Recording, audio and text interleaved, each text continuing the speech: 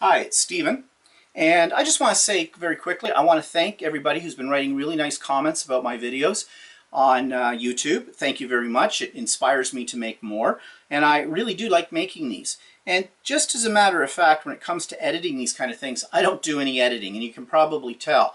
I do these all in one take, so I'm sorry if I stumble over my words at times and put in a lot of that kind of thing in it, but I can't be bothered doing the editing for it.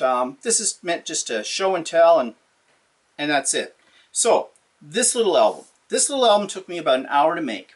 You know how much scrap paper you have left over, a lot of pattern stuff, but you never get around to using it all up. And I thought, I wonder what I can do with it. So I did a search on YouTube, and lo and behold, here's what people were doing with it. They're creating an album using scrap pieces. Now, the thing is about this album is nothing really matches up inside, although it does look like it does, I guess just the luck of the draw when picking out pieces.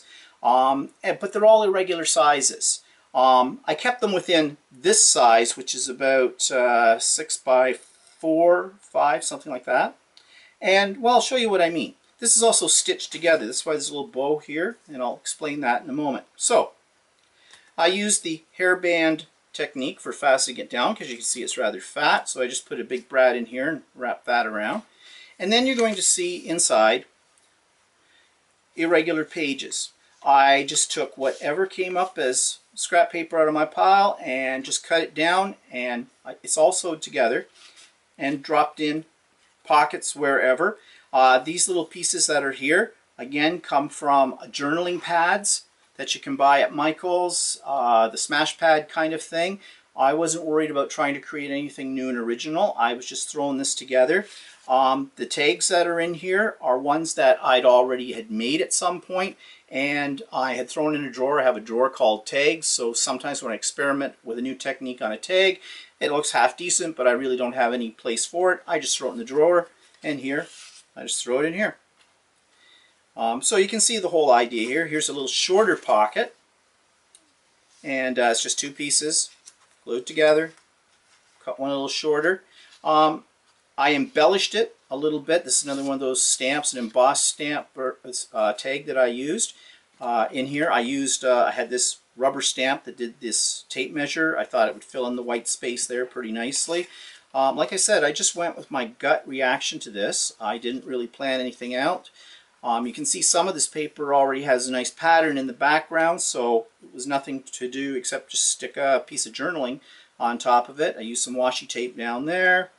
Again, some of those inserts. This is a side pocket tag.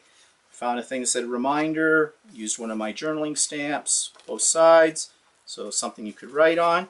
I mean, this kind of little booklet, I've heard people say that they use it not necessarily for an album. They use it sometimes to put into their purse or their pocket or whatever, and they write their shopping lists or whatever in it and stick it all together.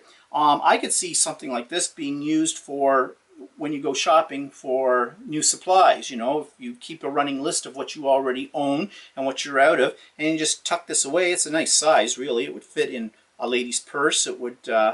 I carry it around with me without any problem. I do have another book that I use for listing things in, but I've had it for a while, but it wasn't like this. But I could see using this for that. So other places for stick things. In some cases, I didn't even bother sticking a little note on it. I just rubber stamped my journaling lines right on top of the page. More washi tape. And again, throughout some more tags that were laying around. They were experimentals. I had some of these little blank plates that I had in my embellishment drawer, stuck them on.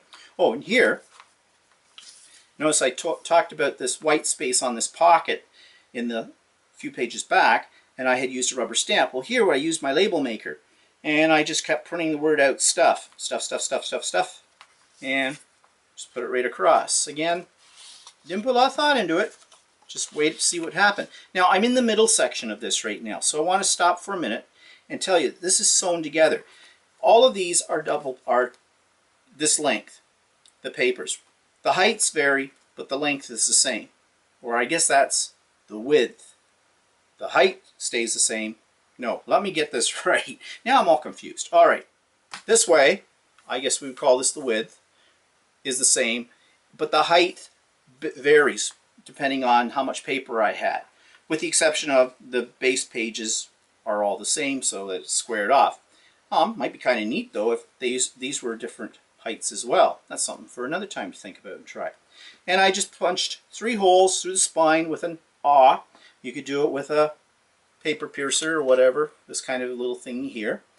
And just use some waxed twine. It doesn't even have to be waxed. This one happened to be waxed. And feed it through the holes, bring it out, tie it in a bow, and that holds the whole thing together. You want to use a fairly strong twine, of course, for this, because there's going to be a lot of pull on it. And over the page, just some more things, same ideas. Here I put a vertical little header on the piece for the pocket. To-dos. This paper already came with this design on it, this scrap, kind of like that. So I just added some journaling blocks. Another tag that I created, some washi tape across the top there. And the back cover of it. And then I put another brad in here and tied it all down. Now if you want to get fancy, you can see the, what do you call it, the bars, the hooks, from the brad all the way through here. If you want to get fancy, you could put eyelets in here.